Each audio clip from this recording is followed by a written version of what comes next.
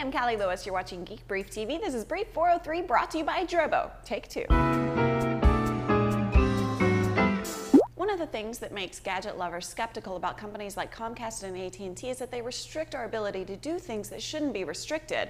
Comcast got a spanking from the FCC for throttling BitTorrent traffic. One of the complaints about AT&T when the iPhone was released is that they were not allowing tethering. Tethering is when you use your phone as a modem to connect a laptop to the internet. We knew someone could build an app to make it possible, but never imagined Apple would approve it for sale in the App Store. Noel River built such an app, called it NetShare, submitted it to Apple, and to everyone's surprise, it got approved. It showed up for sale, word began to spread, and then it disappeared from the App Store. Now it's back, but according to iPhone Alley, it's currently only available for download using a direct link. It doesn't show up in iTunes searches. By the time we upload this brief, who knows what the status will be? The direct link is in the show notes at www.geekbrief.tv. Let's hope Apple and AT&T do the right thing and let people use it to surf the web. I use and love Gmail. I think that's pretty well known. I love being able to search for a keyword and pull up an email from months ago. Even more, I love being able to have my email automatically sorted into folders, which allows me to answer them in an organized fashion.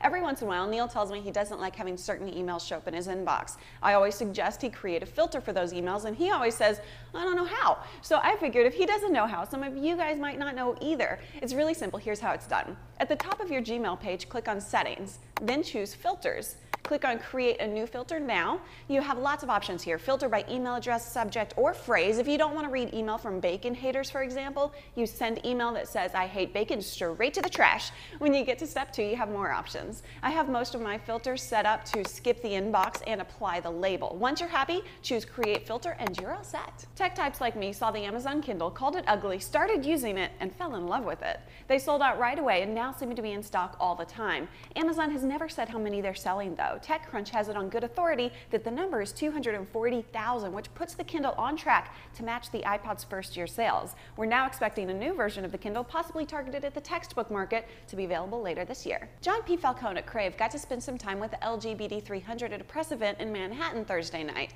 The BD300 is a Blu-ray player that includes an application for streaming Netflix movies. Falcone says the player is identical to the Roku Netflix player. I'm just starting to be tempted by Blu-ray, so this player is definitely on the list. The big downside is the Netflix only has 12,000 titles available for streaming. That compares to 100,000 titles available by mail. I'm kind of expecting the next generation of Apple TV to include Blu-ray though. If it doesn't, this may be my first Blu-ray player. One more, the IEEE approved Firewire 3200. It's up to 4 times faster than Firewire 800 and will deliver data at a glorious 3.2 gigabits per second. It's going to be awesome on Drobo and other portable hard drive solutions because it moves us closer to better options for dealing with video, both in terms of editing and also just watching video stored on a drive. This is great news, but I'd like the IEEE or whoever's responsible for the mini DV connector to really think about a standard that provides more security. Think about an XLR cable. It plugs in and locks. Connecting a Firewire cable to a camera should be done in some manner that locks the cable to the camera. When I was in Chicago, we were shooting a video where I was learning to cook escargot from Dave Teichman, the chef at Bluegrass. The mini DV cable came unplugged and we didn't capture the footage. There should be a better prosumer solution. If you haven't been following me on Twitter, you might not know that we've been doing a weekly live show on Ustream. It's called Callie Live, and I've been talking to people doing interesting things on the web. Sometimes we even shoot Geek Brief Live. You can get the link to my schedule at www.geekbrief.tv.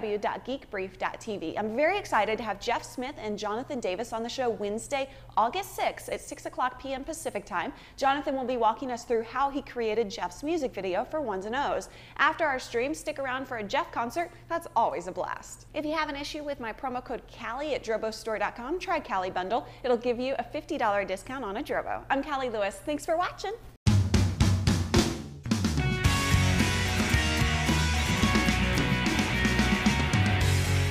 Is our food ready yet, or have you not put it in?